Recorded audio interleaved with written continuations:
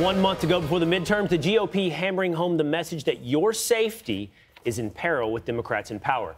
New data from the FBI backs that up. Murder rates jumped more than 4% last year. That doesn't factor in some of the nation's largest Democratic-run cities like Chicago, New York, Los Angeles, Philadelphia. Even though Democrat policies are to blame, President Biden is trying to flip the script and pin the defund the police movement on Republicans, actually.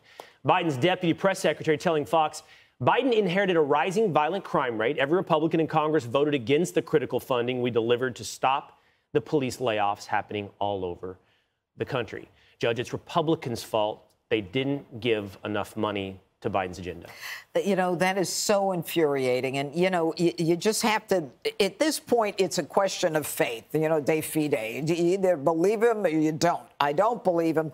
Obviously, what he's referring to with that Republicans voting against funding the police was like a slush fund that was included in their legislation for the pandemic, where you could use funds for certain things, but there was no requirement and there was no restriction. But it was the Dems who were quiet during the summer of 2020 as people were getting businesses burned, people getting killed, and precincts getting burned down. It was the Democrats who were yelling defund the police. And Cori Bush just a couple days ago wants to double down on it. And it's the Democrat cities where the mayors control the police departments where we've got the biggest problems in this country. And the fact that you've got New York, Los Angeles, Chicago, and Philadelphia won't even give their number of crimes to the FBI tells me that that increase in murders of 4.2% is probably double what they're saying it is. And so it's a shell game where they're just saying, no, we never said that, you said it. And Geraldo, why is not a mystery? The polling is terrible for Democrats on crime. But isn't that interesting? I was just surprised when I saw that abortion, inflation, immigration all are, take a backseat to crime. That people really feel the main job of government is to keep people safe and to make them feel safe. Like you say, you can't walk to Saks department store a couple of blocks away because you're afraid that something's going to happen. It's people have to have a sense of well-being, that society is going to take care of you, that the criminals will be suppressed and apprehended and prosecuted.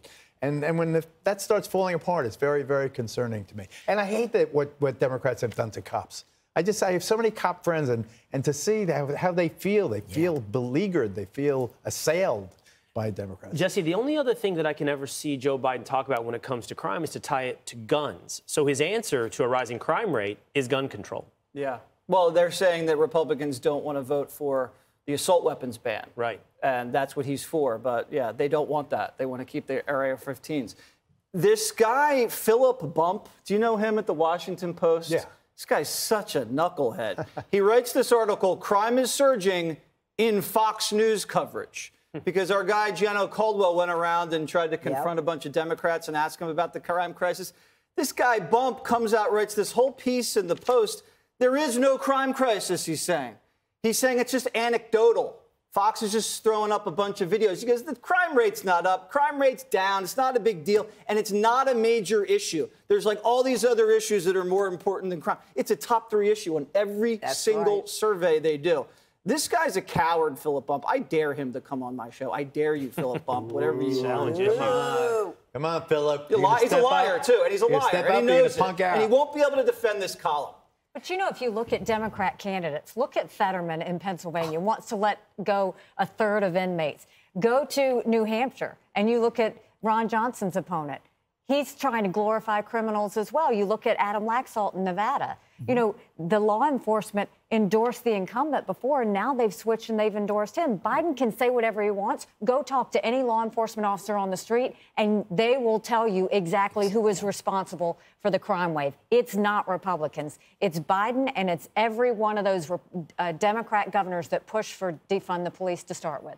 So good luck with this, trying to pin it on Republicans. Hi, everyone. I'm Brian Kilmeade. I want you to do me a favor. I want you to click to subscribe to the Fox News YouTube page. This is the only way that I know for sure that you're not going to miss any great commentary, any great news bites, any great interviews coming your way on Fox. You can get it all here on YouTube. So subscribe right now.